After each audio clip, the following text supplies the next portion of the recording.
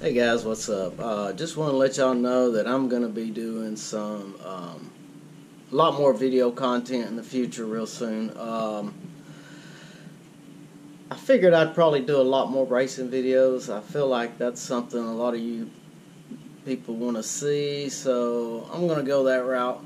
Hopefully it'll work out for me. And anyway, I am going to be covering Huntsville a good bit, Montgomery a good bit, Sayre, Jasper Speedway.